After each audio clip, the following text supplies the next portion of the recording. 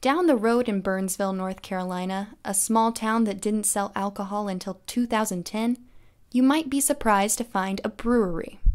Or you might not. According to the North Carolina Craft Brewers Guild, craft breweries in the state have increased more than 300% since 2010, and with the rise of the industry comes the demand for education.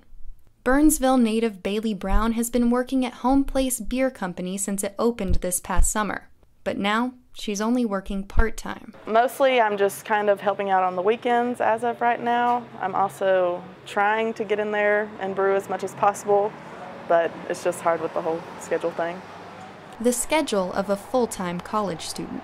Brown is a junior at Appalachian State University, majoring in fermentation science. It's one of the fastest growing, degree granting programs at the university. Brett Tobman is an associate professor of chemistry at App and has been teaching in the fermentation program since its conception almost 10 years ago. Fermentation, it's interesting because it covers so many different facets and so many different disciplines too.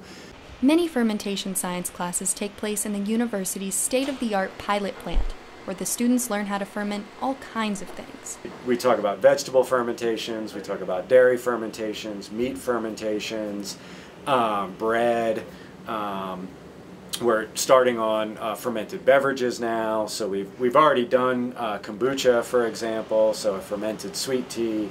Although most students in the program are planning to go into brewing, Tobman says there are other routes they can take, like wine, distilled spirits, biofuels, and pharmaceuticals. We do get a lot of students, once they're in the program, they realize that there are these other options out there. One of those students was Bailey. I at first wanted to do liquor. I thought distilling was like the way to go. At that point I also was only drinking liquor at the time, and I was like, ew, beer's disgusting. But now I've definitely developed a palate for it and enjoy drinking it and learning about it, and just all the different kinds seem very interesting to me. Now that Bailey has developed a taste for beer and the brewing process, she feels confident in her career path. When I got out of high school, I was very unsure as to what I wanted to do. I couldn't see myself being a teacher or a nurse or just anything like that.